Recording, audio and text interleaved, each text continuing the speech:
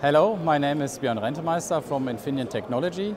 Today I would like to introduce our new XHP module. It's called XHP, so the opening of the answer, which we have introduced to the market about 1 year ago. Today I would like to present our high power, high voltage module. So this package is coming in 3.3 kV, 4.5 kV and 6.5 kV. The first one will be a 3.3 device with 450 amp. The device is coming in a half bridge configuration, so all the devices which we have will be a half bridge. Also for the other voltage classes, that means that we have the first half bridge available in 4.5 kV and 6.5 kV on the market. Also the 3.3 kV this time is a real half bridge. Before we had in our portfolio just double switches.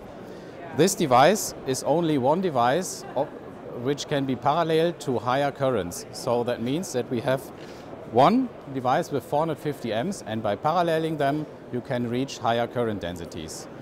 The total current density of that device is about 17% higher compared to what we have in our portfolio today. So we have an extension of the power density, and the new thing with this package is that we have separated the DC terminals from the AC terminals.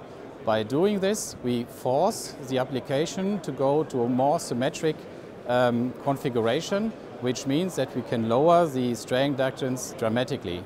So in total this means that when we compare it with the existing packages today, we can lower the strain inductance by a factor of 6.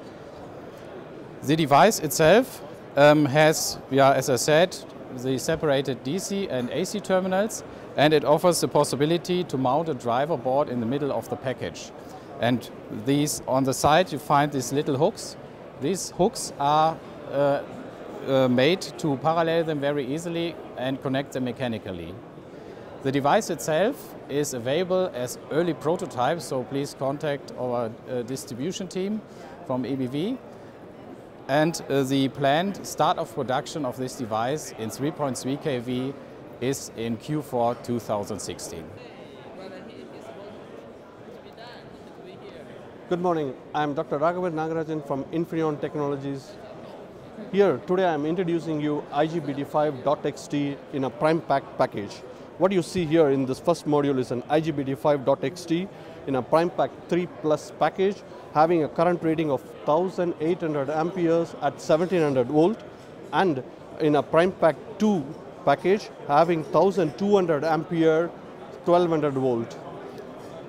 In this new technology we have what you call a new IGBT generation chip and a .XT having a copper metallization and copper bonding.